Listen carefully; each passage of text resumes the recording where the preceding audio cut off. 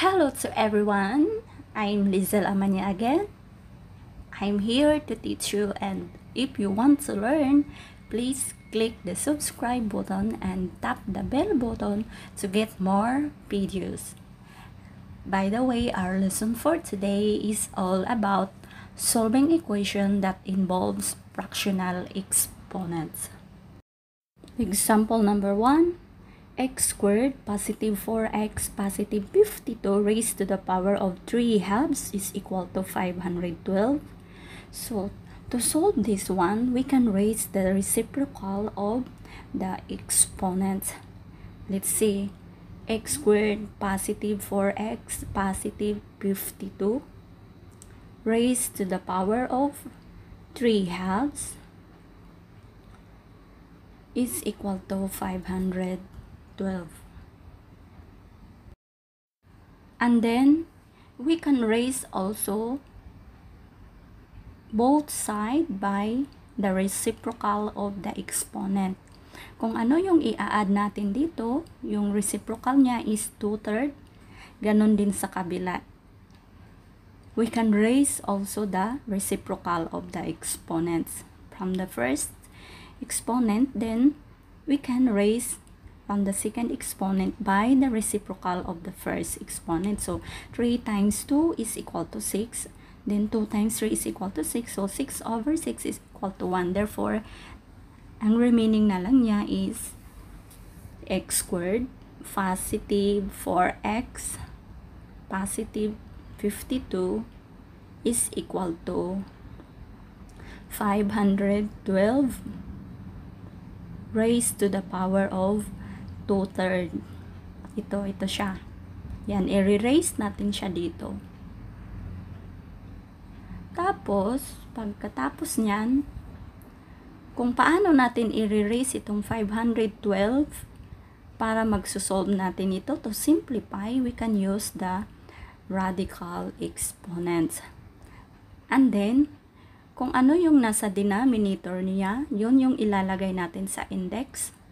Since it is a square root, and kung ilalagay natin yung 3 sa index, so magiging cube root na yan siya. So, cube root of 512 is equal to, yan, 512, kung i-cube root natin yan siya, magiging 8 na lang yan siya.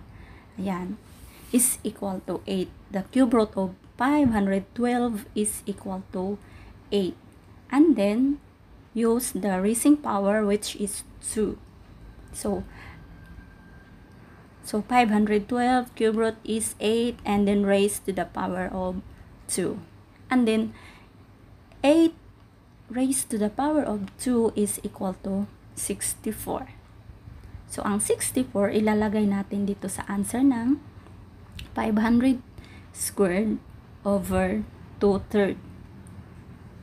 Yan.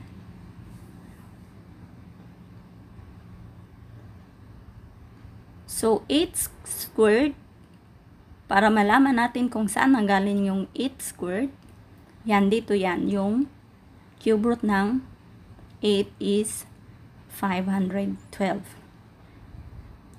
Copy muna natin to siya. X squared positive 4x here. We can copy it. And then, yung 64 dito. Yan, ang lalagay natin siya dito. Yun na yung answer niya. Hindi pa tayo tapos.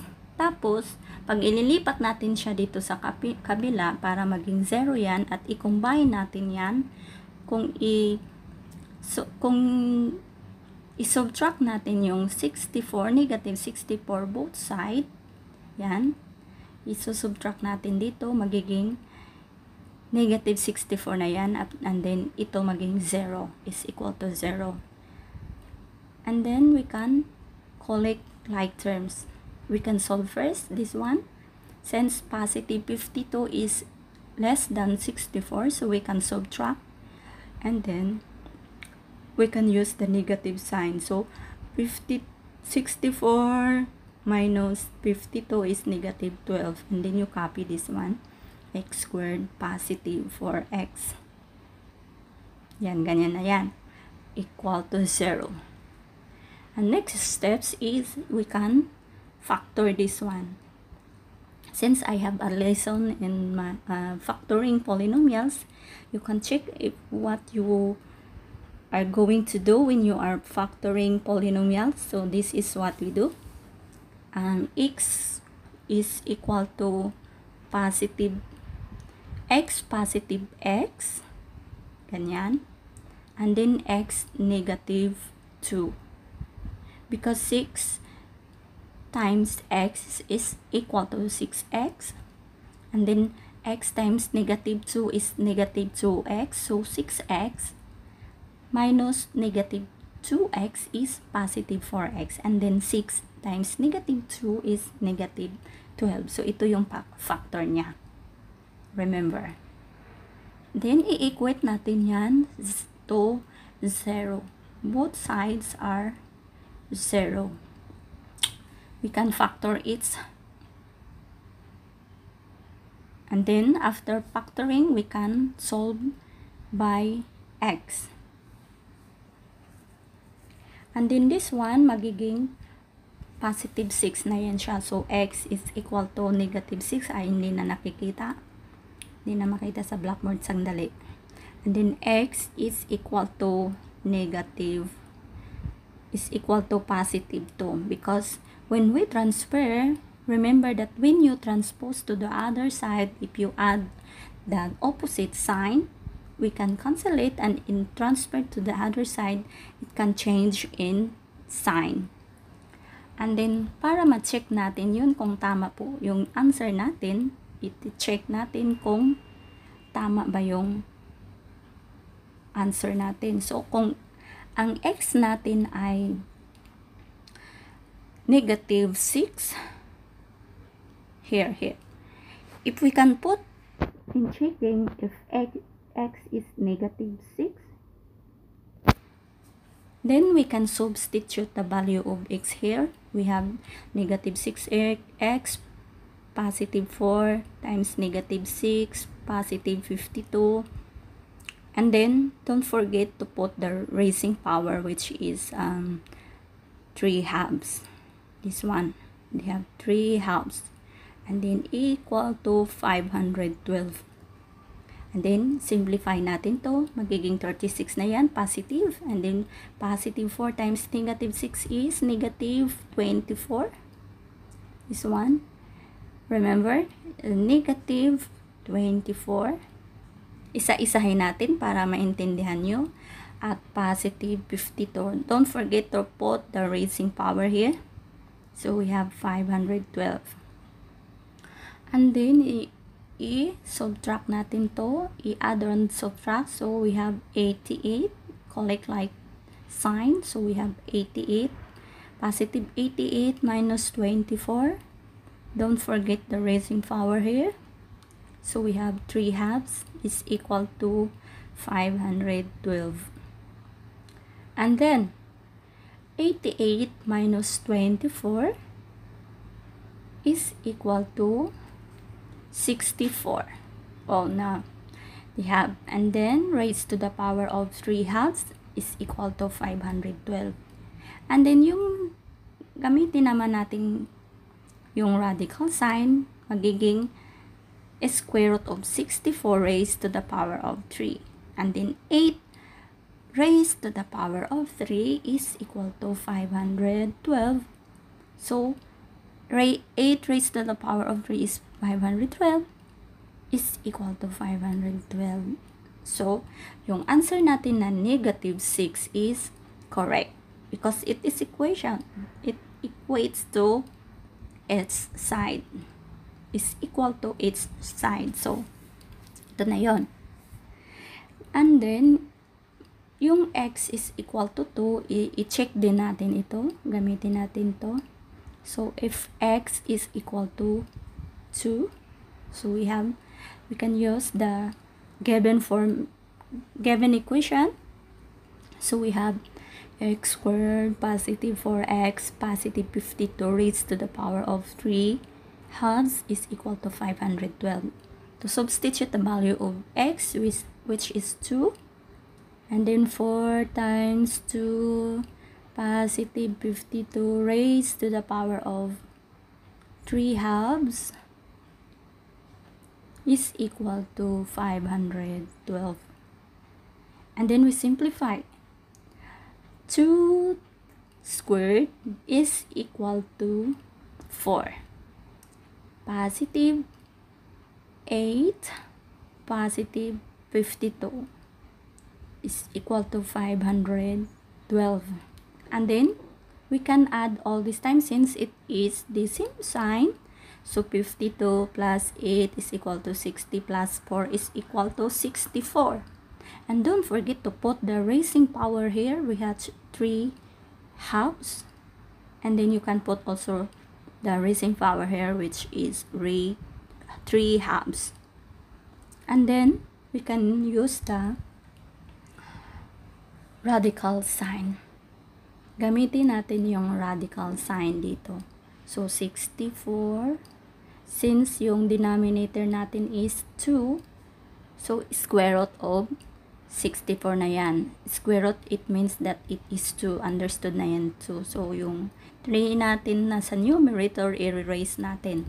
So, square root of 64 is 8 raised to the power of 3 is equal to 512. So, 8 cube is equal to 512 and then is equal to 512. So, it is equal.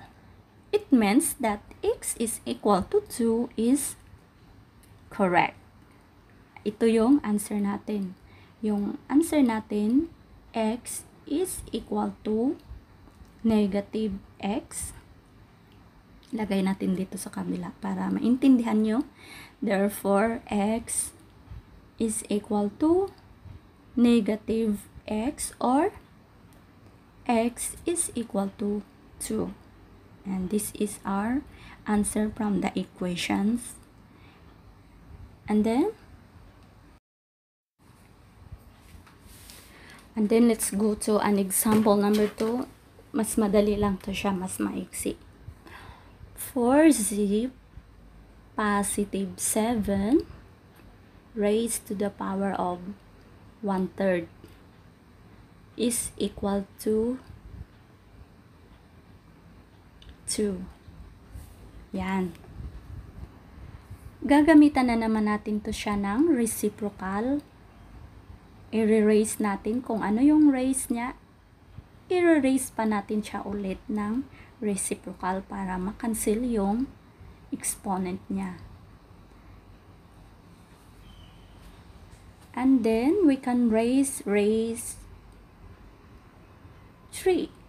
The reciprocal of 1/3 is 3 or 3/1. Understood na yan na may 1 sa baba. Is equal to, i-raise din natin yung 2.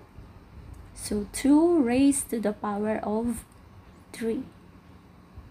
So, to solve this, 3 in raising power here, we have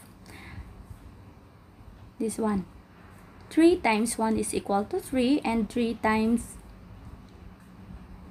1 here. So, 3/3 is equal to 1.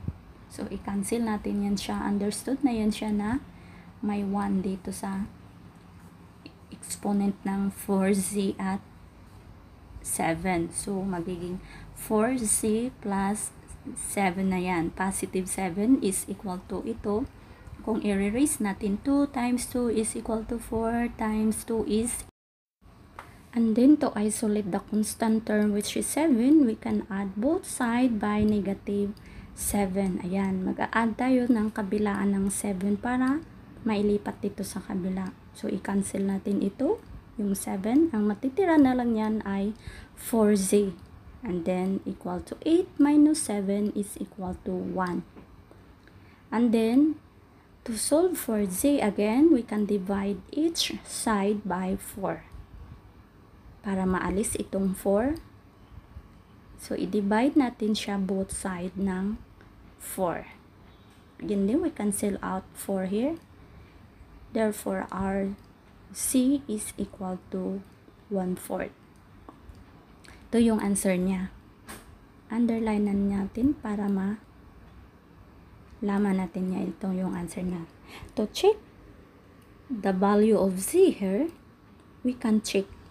So if z is equal to 1/4, so we can substitute the value of z here.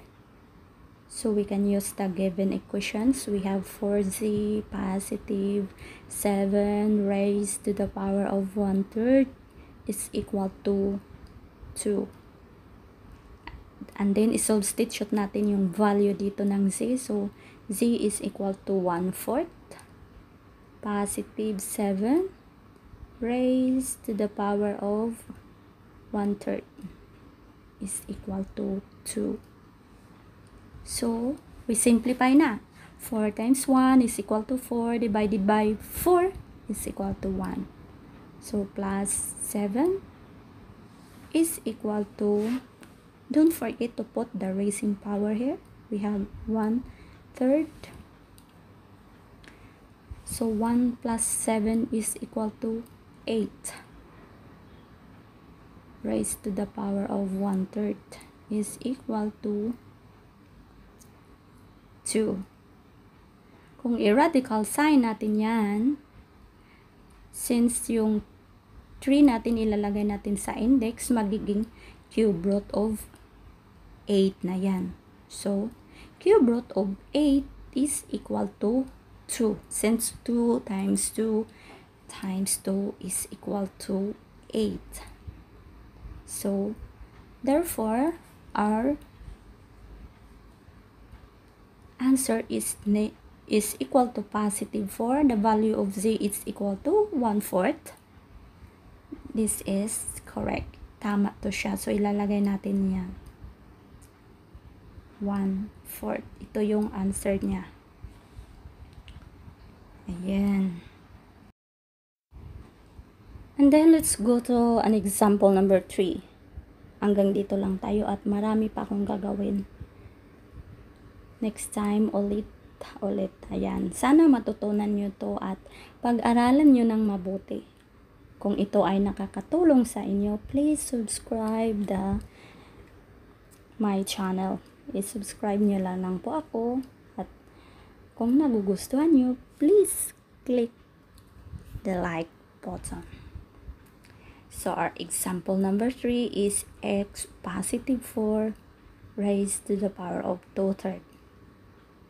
Again, i-re-raise din natin siya ng reciprocal of 2/3, both side. Para maging isa na lang yan siya. So, 2 times 3 is equal to 6. 3 times 3 is equal to 6. So, 6/6 is equal to 1. So, cancel out. Yun na lang. X positive 4 is equal to 9 raised to the power of 2. And then, square root of 9 raised to the power of 3. So, x positive 4. Then, the square root of 9 here is 3. Tapos, yung power niya is 3 raised to the power of 3. Then, isolve natin yan. So, x positive 4 is equal to 3 times 3, 9 times 3 is equal to 27. So, we can put 27 here. And then, to isolate the constant term which is 4, kung i-subtract natin yan, both side, we can add both side by negative 4. And then, we can add also here negative 4. So, we cancel out 4 here becomes 0. Yan. Kung ano yung isusubtract natin or i-add natin sa kabila, ganun din. So, our meaning is x. The 27 minus 4 is equal to 23. So, we can put 23 here. Therefore, our x is equal to 3. The value of x is equal to 23. And then, i-checking natin kung ano yung x natin, kung ano yung answer natin, kung tama ba. So, iti-check natin. Gamitin natin yung equation x positive 4 dito.